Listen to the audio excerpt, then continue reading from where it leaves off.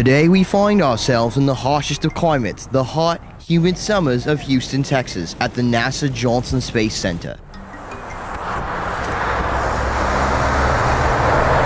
Hello, and welcome to the first episode of NASA Safari. We're here at the NASA Johnson Space Center, the nerve center of manned spaceflight. The inhabitants of this magnificent place are a wonder of their own. Some of the most intelligent species on Earth. NASA employees take on the most difficult challenges for the good of the human race, creating and discovering things that have never been seen or thought of before. In this series, we will observe these amazing creatures in their natural habitats and observe some of their great work.